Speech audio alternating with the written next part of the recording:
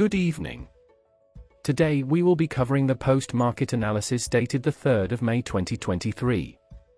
Nifty snapped a 6-day winning streak on May 3rd, falling in line with other Asian markets.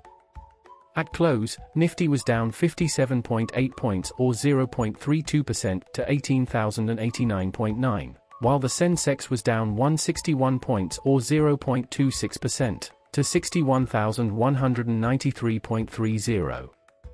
Nifty IT, Metal and PSU indices declined nearly 1% each, while Nifty FMCG and Realty gained 0.8% and 0.3% respectively. Now, talking about the three stocks that have managed to be in gainers list today are Hindustan Unilever, Asian Paints, and Tata Motors. On the other hand, we will talk about those three stocks which ended as top losers. They are Adani Enterprises, ONGC, and Adani Ports.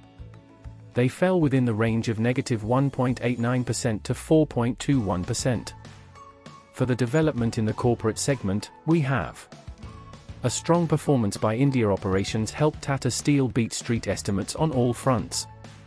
Although Q4 net profit dropped 84% to 1,566 rupees crore, it was higher than the analyst expectation of 955 rupees crore. Tata Steel's standalone EBITDA was much stronger due to better realizations and lower operating expenses.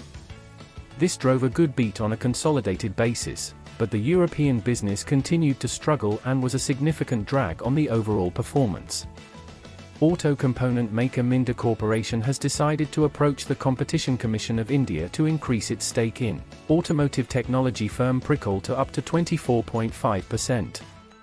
On the other hand, the promoter family of Prikol, led by its chairman Vanita Mohan and managing director Vikram Mohan, who hold 36.53% in the company, had stated that they had no intention to sell their holdings. Prikol and Minda compete in the two-wheeler instrument cluster business. Hindustan Zinc Limited proposal to buy certain zinc assets from Vedanta Group for $2.98 billion in cash has lapsed as the Indian miner did not get shareholders' approval within the stipulated time limit. The deal was announced in mid-January, after which Hindustan Zinc had 3 months to call an extraordinary general meeting to seek approval from its minority shareholders, according to Indian rules for listed companies.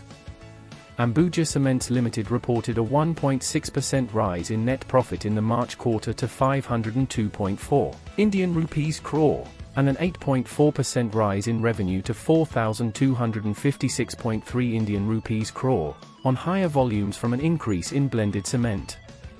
The bottom line was affected by a one-time expense of 80.7 Indian rupees crore due to a restructuring cost during the quarter. Its EBITDA was up 16.7% year-on-year at 962 Indian rupees crore, while the corresponding margin expanded to 22.6% from 21% a year ago. GODREJ Consumer Products Limited has plans to raise 5,000 Indian rupees crore from the market through the issuance of non-convertible debentures.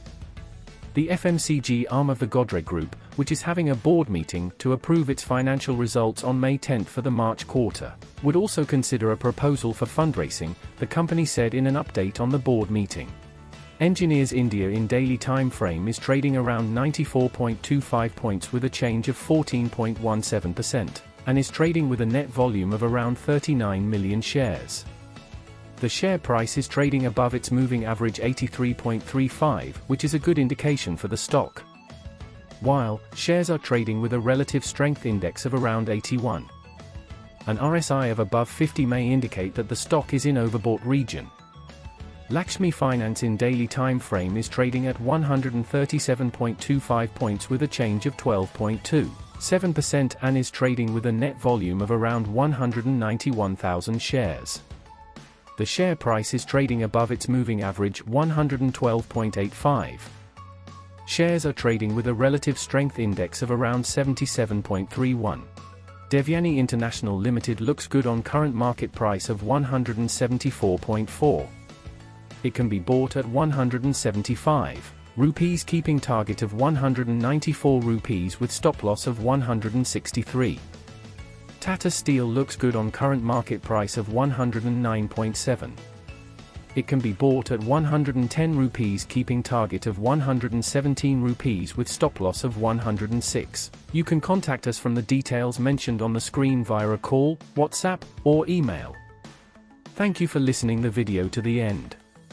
Please do like, share, and subscribe the video for the latest updates in the market.